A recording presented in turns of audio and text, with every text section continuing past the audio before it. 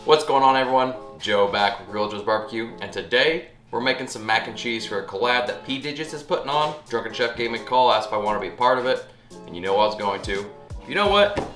I'm kind of tired of making mac and cheese. You know who makes some really good mac and cheese?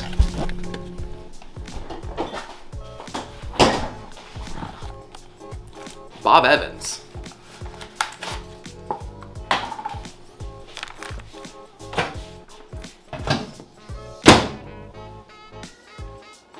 Alright everyone, there's my cook.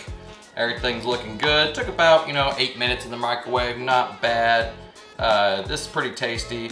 It's ready to eat right now. Can't wait to see what Drunken Chef and everyone makes, and P Digits. Hopefully they can top this, but I doubt it. This is pretty good mac and cheese, so here we are. Now of course I'm just messing around, but I also got some pulled pork, some The Gospel, and some barbecue sauce. And what we're gonna do is take this saran wrap, get a nice long piece,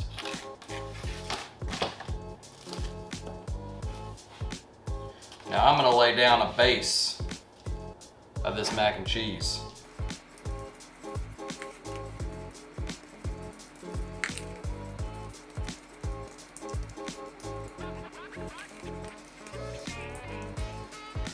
Once that's done, I'm gonna put down some of The Gospel, a little bit of barbecue sauce, and some of this awesome pulled pork I smoked.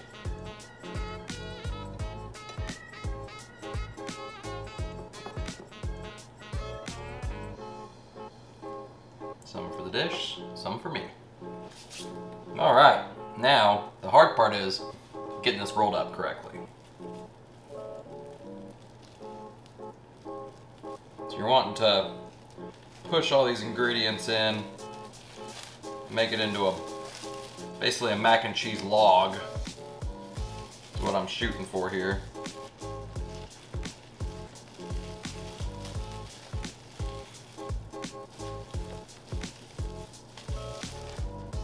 I'm gonna roll it up tight.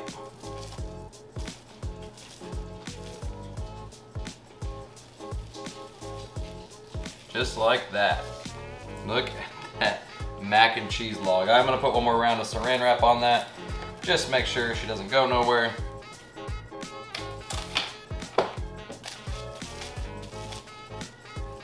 And you're probably thinking, okay, now you got a log of mac and cheese with pulled pork in the middle. What's that gonna do?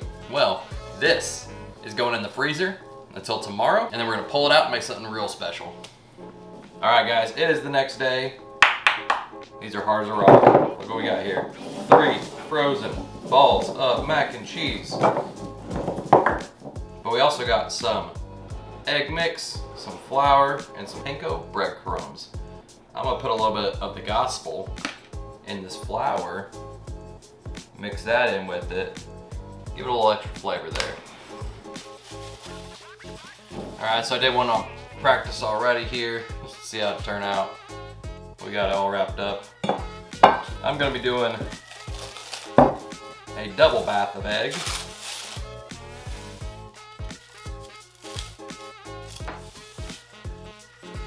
All right, after getting them all unwrapped, you can go egg first,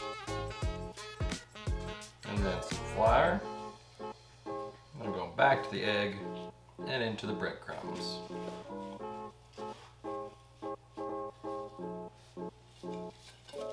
Get this one knocked out. Now, let's head outside and get these fried. All right, guys, I'm back outside with the Monument Grill's Mesa 400. When I initially won this grill, I didn't know how much I would actually be using it as a propane grill, but I've been finding all sorts of uses for this, and I love using it. So I got the side burner right now on high with my oil here. That's gonna get hot. That's where we're gonna be deep frying it. So nice taking this outside, not having to do this in the kitchen. You don't get the grease splatters anywhere. I can throw my cast iron on there, do some cast iron searing. It's been a great grill. So let's get this heated up, then we'll drop those in.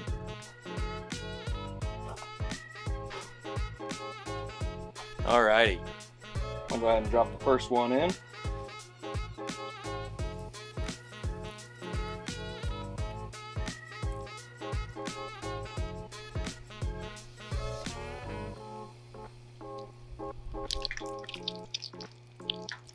I think my next kitchen purchase will be bigger pots.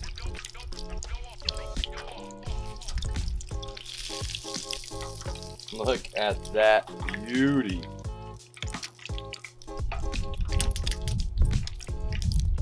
Just take a look. That looks amazing. Let's get that on the plate.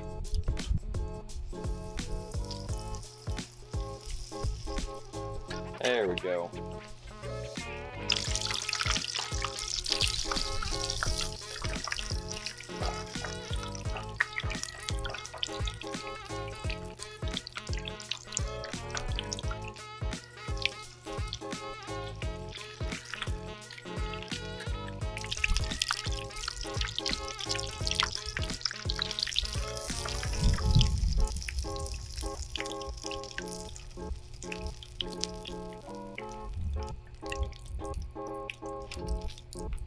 Turn this to off.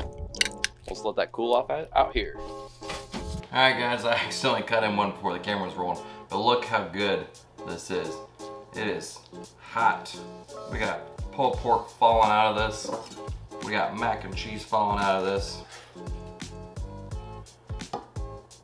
You got your deep fried mac and cheese pulled pork stuffed balls.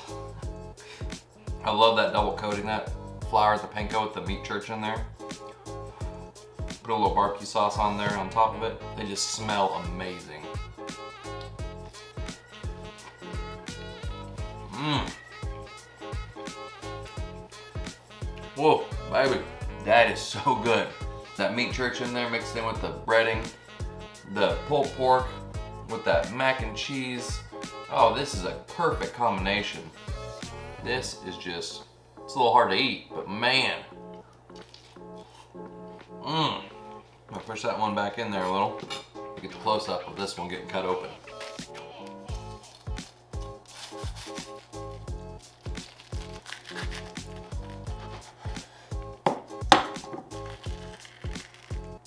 Just pouring that steam coming out. I'm just gonna take this piece, flip it up like that.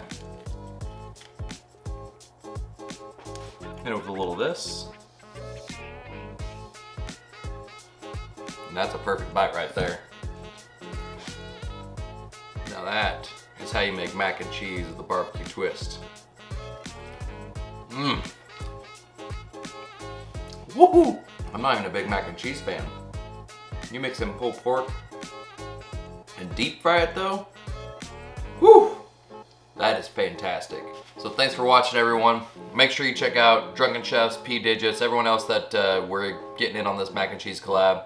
I'll have a hashtag below. You should be able to search that and see everyone else's videos. We're getting close on our watch hours for that 4,000, so if you don't mind, hit my playlist, give that a play, share the video out, and we'll see you next time.